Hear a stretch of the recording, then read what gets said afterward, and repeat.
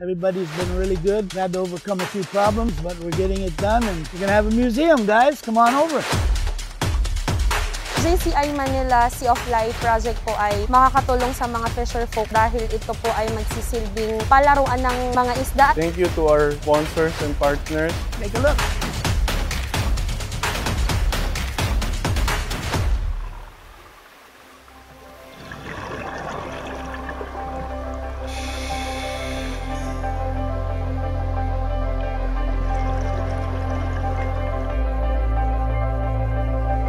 My name's Tim Auction. I've been in the Philippines since 1983.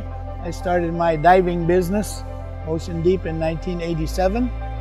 And I was invited about maybe 8 months ago to get involved with this JCI project of putting these statues in. Magkakaroon din po tayo ng mas malaking oportunidad para makapag-engganyo ng mga turista, especially ng mga divers na bumisita po dito sa city. Thank you for the support, Octoheads, from the city of San Fernando, La Union, led by Mayor Gualberto. Crest Dive for the diving gears and accessories. Team Oksho from Ocean Deep Dive. Philippine Coast Guard Northwestern District. Commodore Philip Floria and Commodore Oscar O.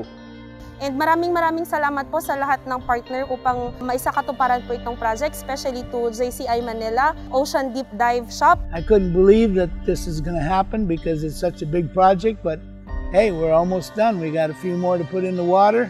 Sea of Life is a legacy project of JCI Manila started in 2011 aimed to rehabilitate the country's marine biodiversity.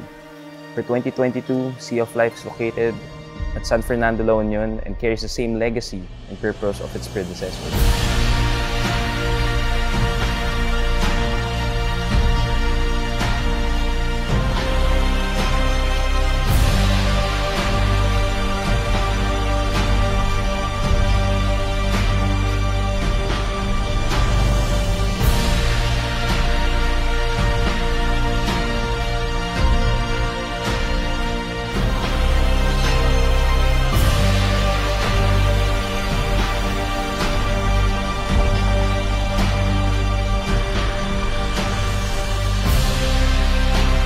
Join us as we restore not only our country's natural beauty, but rebuild the livelihood of our country's coastal community.